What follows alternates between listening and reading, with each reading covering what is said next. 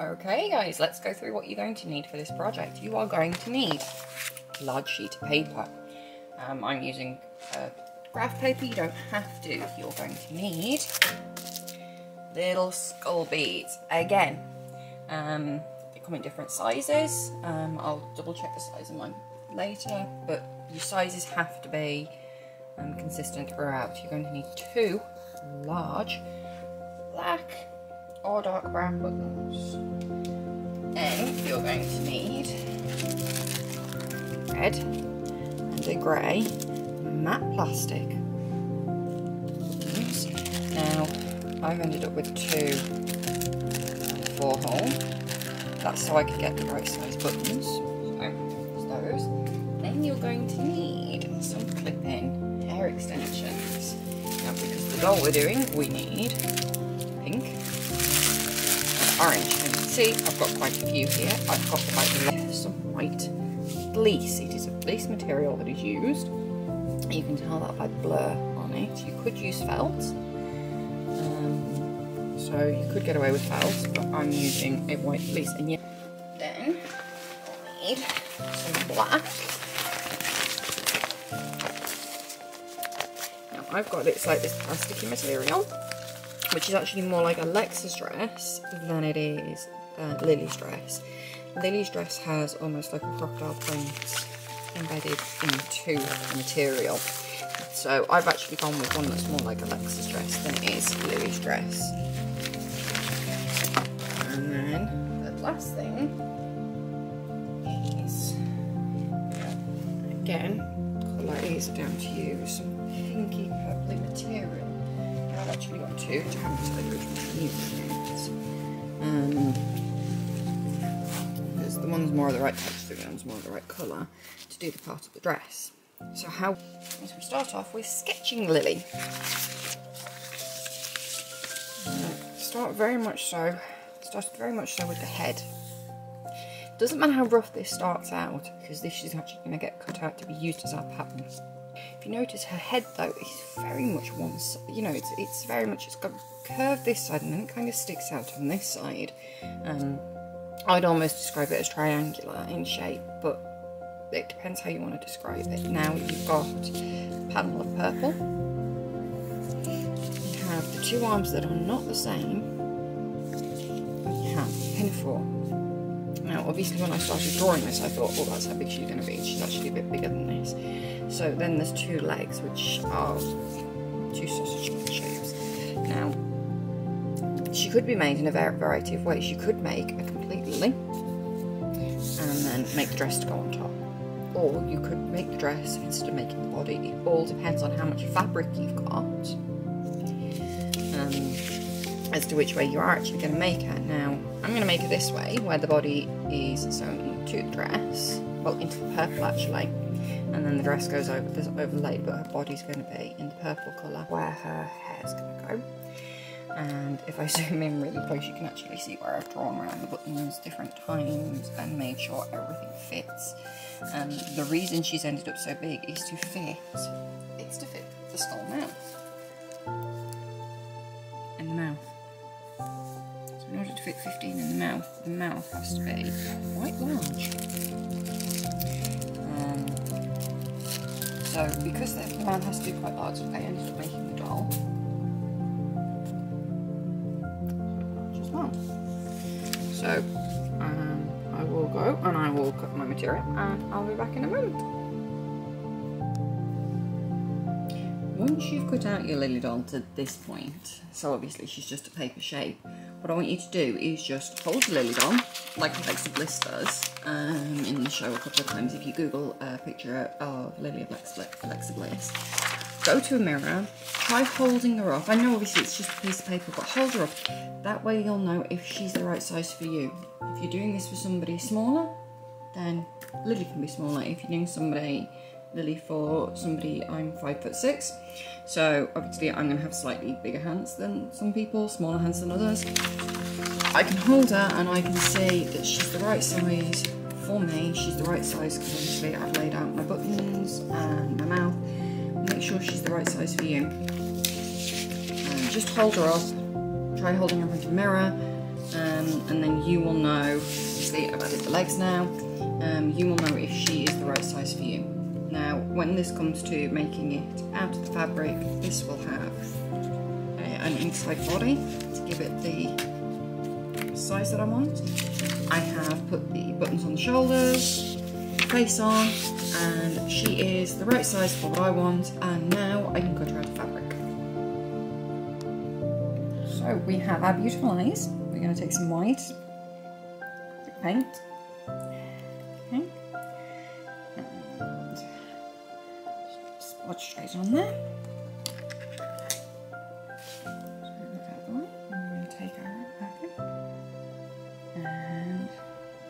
Stay within that bit, within the ridge. We're going to spread it round, reasonably thick, or if you end up with it splodging through, you can pull that back through afterwards. But we may need to do 2 layers of this, but we're going with reasonably thick. Yes, I'm being a bit lazy because I'm splodging straight into button. Button, staying within the ridge.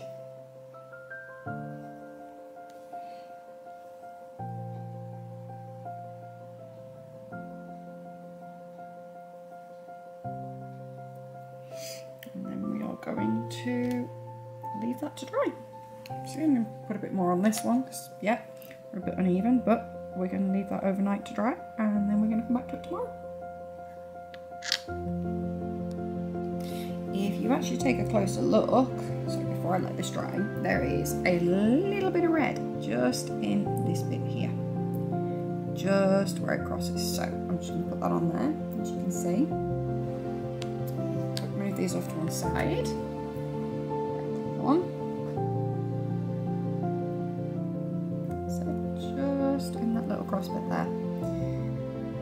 So again, this is going to go off to one side to be dried, and then we will come back to it tomorrow. Okay, so I have my headpiece of my fabric. I've put my buttons and my little skulls on just to make sure how they fit. What I have here is a, right way up, brush head pen in black. So I'm actually going to get to marking this, because the last thing you want to do is stuff it and the markings go wrong, and then you're trying to unpick your work. So, because we've got our eyes, if you actually look, our eyes need eyebrows, so they can literally be roughly drawn on. Now, the smearing, if you actually look at the original design, is on there. So then we do our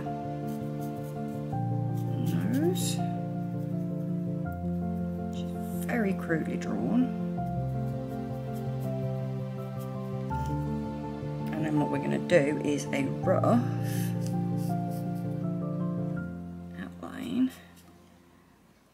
for our mouth. We just move those out of the way. And then we've got the right size. Move those off. What I can do with these is, using the fine liner, just mark approximately where the button's going to go. Now, why have I done that, you ask? Because if you actually look, she's got blue behind her eye. So now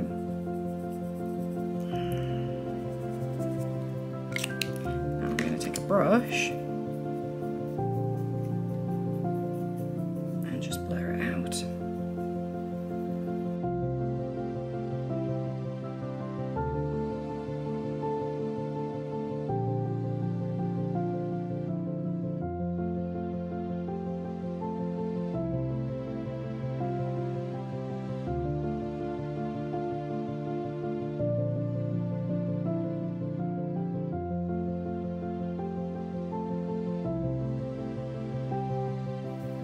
You can be a bit more careful if you want, or you can make it more crude. This is where it is entirely up to your imagination.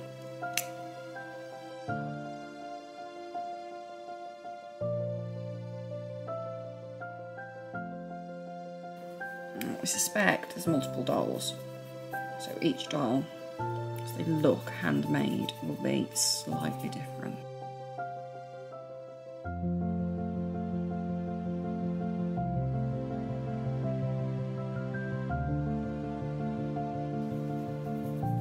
I suspect if you have makeup, you could probably use makeup to do this.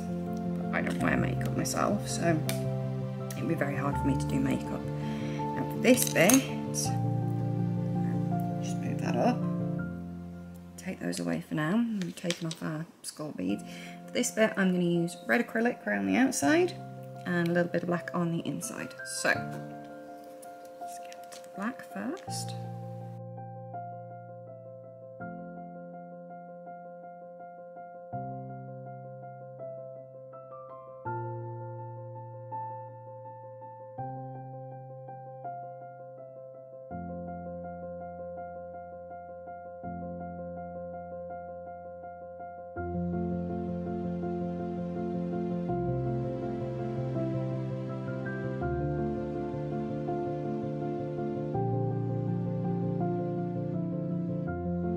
For the red, I'm going to be using a crimson.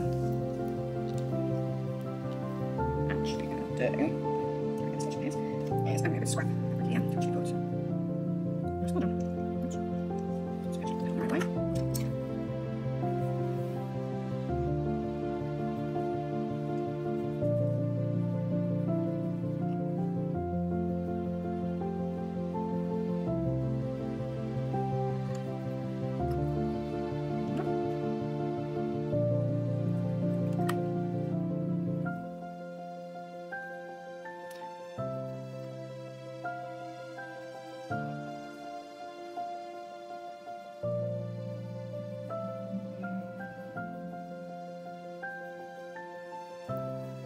Once it's done, and once you're happy with it, because obviously you can keep going, you can make it bigger, or you know, you can do it how you want to do it. Just going to leave it overnight, and we'll come back to it tomorrow with our buttons. Okay, so our last little bit of painting is the Alexs Bliss on the front of the dress. Now you're going to need a white and a pink for this. I have some actual fabric paint for this one, so we start with a liner on the outside. And you might want to practice this because it's a bit of a circle, so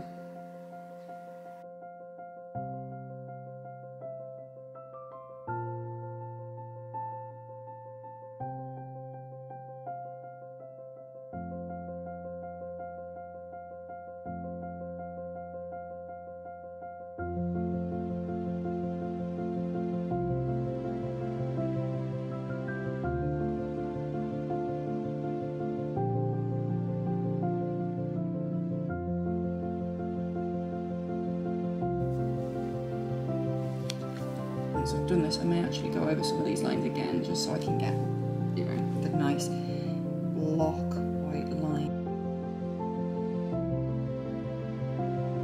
She has. I actually suspect it looks more like it's been using Tipex, but I could be very wrong with that, which is why I'm actually using fabric paint to give it that bit more of flexibility.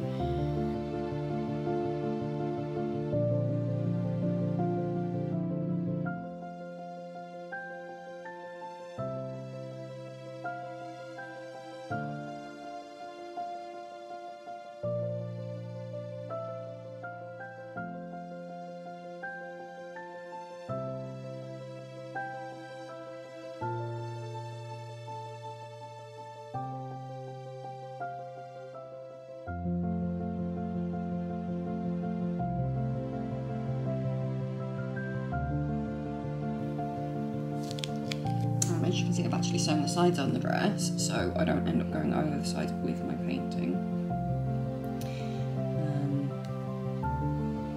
Obviously you don't sew the seams at the top.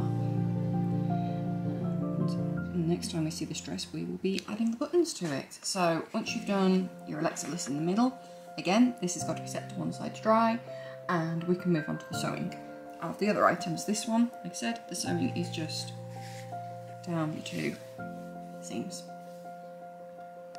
So I just wanted to add a little hint here for anybody who has trouble with tying the thread. If you've got your thread doubled over or single, it really doesn't matter. You take that thread, you wrap it around your finger and you roll it off and then pull.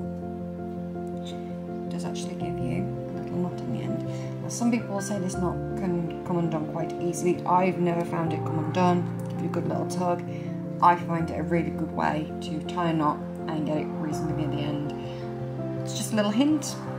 May help some of you. Others of you may have a better way to tie the knot, but I actually find that a really quick and easy way to tie a knot in the end of my thread. Okay, so I have all my bits that need sewing with me. The first thing I'm going to do is sew on the eyes. I'm not going to do that on camera because it's a lot easier to do off camera, but the eyes are a lot easier to sew when you can get to the back. So put the eyes on. I'm not going to put the teeth on because they'll be a lot easier to position and see where we want them once we've got the sewn together and stuffed. So the next time you'll be joining me, I'll be in the sewing room. Okay, so once you have your dress in this state and your paint's a bit dry, you need to add your buttons. Again, I would do this before it goes on the doll. You could use it to secure the dress to the doll, but if you actually look at the doll, along where the purple is here, you're actually going to overstitch between the dress and the doll. So, you need to add your buttons. Black thread, mine's doubled over. If you can see, probably not, but mine's doubled over, just normal needle threaded, black thread doubled over. You could use a thicker thread if you've got it. I highly recommend quilting thread. It's really nice and thick and strong. So, take these, you're going to put these on as if it was actual straps, and then we will come back when it comes to actually doing some more sewing onto Lily. Okay, so welcome to the sewing room. So what am I going to, you may have noticed this is a bit different. What I've done is overlock the edges so it doesn't fray once it's all sewn together. So what I'm going to do now is make two sides of the doll, which basically means taking my front and my back and adding the legs and arms to the parts on purple. I'm going to do that and I will come back to you because I really don't think you need to see the noisy sewing machine. So I will do that and I will be right back. Okay, so I now have two fully sewn, as in two sides of a Lily doll. I've sewn inside the overlocker stitch, so when it comes out, you can't see those stitches. It doesn't matter if you can, because obviously Lily looks like she's been hand stitched from the outside. So now what I'm going to do is I'm going to pin this right side to right side, and when I sew it together, you're going to need to leave a gap about there to actually put the filling in Lily. Now, she does look like she's been stitched from the outside, and that's fine. We're going to put those stitches on afterwards. This is so Lily will stay together. This is not a doll that you're going to have for 10 seconds. You're going to pick it up once and it's going to fall apart. Doesn't really matter what colour thread is on your machine too much, because that's going to be hidden. It's going to be inside, and as we just said, it's actually going to be hidden by our outside stitches. So we can go around and we can make sure that all the joints line up. So making sure these joints here, show them on camera, actually do match. So I'm going to go finish pinning. Again, like I said, just making sure all of our little joints here are pinned together. And then I'm going to sew it together and I will join you back here. For those of you who are thinking I've missed a step, yes, I did. So I'm going to quickly cover it. So what you need to do is grab your hair. You're going to sew this into the head. You take your grips, you put them in the middle. Split your hair. So that's coming out one side and that's coming out the other. Now obviously this isn't coming out, this is going into your doll. So we're going to have to use clips here to make sure that this stays. I did forget, but I did, as soon as I could. Now what I've done is I've alternated between orange and pink to get the best combination. Use whatever length hair you need. Now I've got a bit of a blonde in there as well, so what I'm actually going to do is change the blonde to being more in the middle. So I have orange, I have pink, I have orange, I have the blonde, then we go orange, split in the middle, sorry, pink, orange, and pink. So you get whatever you want. You make it as thick or as thin as you want. Now obviously when she's got her on there, she's playing with her, so you get whatever you think is the correct thing. Now what you're going to do is get your head. You're going to position this approximately where you think it should go, and then you're going to sew over this bit. So again, we got this going in, bring this over. Best bet is actually to use quilting clips. Get it where you want it, clip it where you want it, and then as you sew, obviously you sew over it. Now on the doll you'll actually see some tiny little hairbands on the inside. You can add those now if you want, make it easier, or you can add them afterwards, or you can even leave them if you're able to get this tight enough going through here. You may not even need it, but put them on the inside. If it's easier, you can use a plastic bag, put the hair on the inside in the plastic bag so it's not moving around as much. It is whatever is easiest for you. Now if you're doing this by hand and you're just doing it on the outside, just make sure these are on the inside. Again, separate, put them where you want them, clip them and sew over them. It's whatever's easiest for you, but leaving the clips on means that it's not just going to be pulled out, it gives it something to wedge. Now what you can do as well is you can wrap this in either cotton wool, quilt batting, or just a piece of fleece, just to make sure that that isn't being felt through it. So you do whatever you need to do to make that. I'm going to go get a piece of batting to wind around that to make sure that it's not quite so hard on the outside, and so it keeps my divide through the middle. So stick bag, wadding, positioned, pinned and sewn. Okay, so I've started to stuff Lily's head just so we can see what Lily's head is going to look like with some stuffing, because you can see there's a couple of hairs that have escaped and went in the wrong place. Now you're going to take 15 of your skull beads and you're going to position them. Now if you actually look at Lily and take a close look, a lot of them seem to be paired together, so try and get as close to it as you possibly can. You need 15 of your beads and you're going to sew the mouth on. So it's going to be hand done. Unfortunately you can't cheat on this one. What I do is pull up a picture of Lily, position my beads next. Okay, so the next thing we're going to do is we're actually going to give Lily a mouth. So what I've done here is laid my beads out how they are on the mouth. I've gently stuffed Lily's head. You can see she's actually got stuffed, so I can actually make sure that I'm going in the right places. And I'm going to hand sew these on using a thick thread, a good thick black thread, but just make sure that your needle will actually go through the hole in your skull. So these are actually 9mm. They're called Howlet skulls, which is what gives them this lovely two-tone colour rather than just being a single colour. So I am going to go and I am going to sew these onto Lily's mouth, and then I will come back to show you what the next stage is. Right, so Lily now has her teeth. She still looks a bit too bulky, as in forward backwards, but that's where these stitches around here are going to come in. What I've done is made sure I've stuffed her enough that you can't feel the clip from the hair clips. You see, I've put little bands in. Mine happen to be pink because it's what I've got. So what I now need to do is fill the body and the legs and the arms, but only lightly, because we're going to do the stitching on the arms, the legs and the head, then we're going to put the dress on. Now the dress obviously isn't massive and it's going to have to go on from the bottom because it's not going to fit over her head, so it's going to have to go in from underneath. As you can see, once it is on, the reason I'm leaving it off is so that we can stitch up where our stuffing is.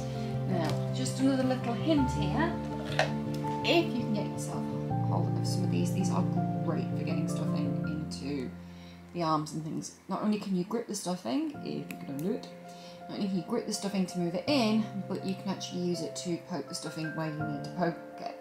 So, yes, not really a traditional sewing item, but they are brilliant.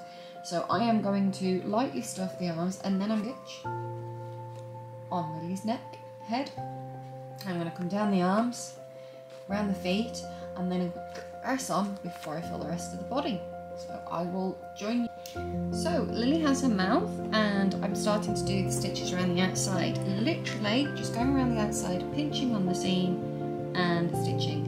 I'm using the thread doubled so that it shows up a bit better. I'm not doing it particularly tidy. Going back every now and then just to get a couple of crossed over stitches. It's one of those, it's very well done to look tatty. It's another one to try and actually do it. So you just have to try to not be neat, which is easier said than done. As you can see, the stitches do show up. It's up to you how you're going on the face. Do alter it. As I said, every now and then. Oops, I'm not, because that's using it double. That's what happens. You just have to gentle with it. Oh, maybe not. This one looks like it's going to be a bit of a so-and-so. Hang on a second. There we go. Go back. Forward. Just keep pinching. Keep going around until you've gone around the head. Then we're going to basically, I mean at the moment she's stuffed on the head, she's not stuffed anywhere else. We're going to stuff as we go, so the next place to stuff is actually going to be the arms, and then we're going to do the same again on the arms. So take your time with this one if you want to, but the whole point is that it looks scruffy. So obviously if you're somebody that can do it scruffy, great. If you're like me and you're kind of going against every fibre of your being to make it scruffy, take your time, keep looking at the pictures of her and do it that way, but make her as scruffy as you can.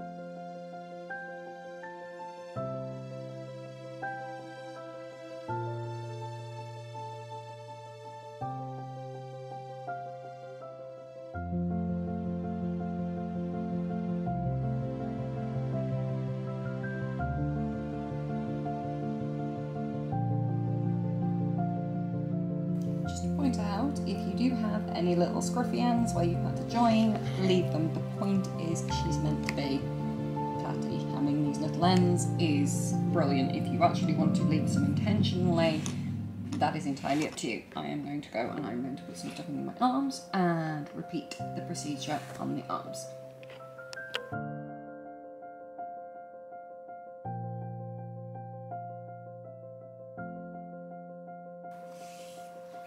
Just to note when it comes to the feet, if you actually look on the pictures that you can get on the internet, she actually appears to have toes. So all that is a longer stitch, and I would do it twice.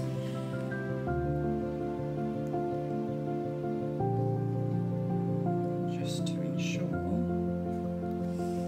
that actually works, but she does actually have these longer stitches on the feet that make it look like she's got these toes.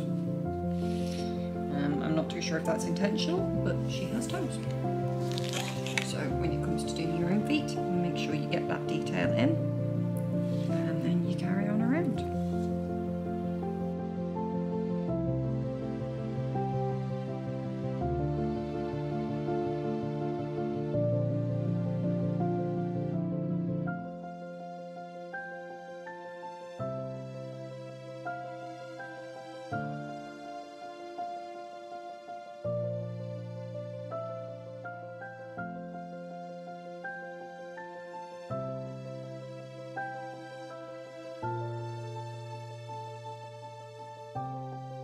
This next bit is completely optional, extra, but what you can do is make a little pouch and fill it with poly pellets if you want it to be able to sit better. And basically you just insert it in through the little hole where you can put your stuffing in, and it then sits underneath the stuffing on the bottom, and it should mean that she sits a bit better. Like I said, completely optional, extra. All you do is you sew a little pouch, and then you fill it as much or as little as you want with the pellets.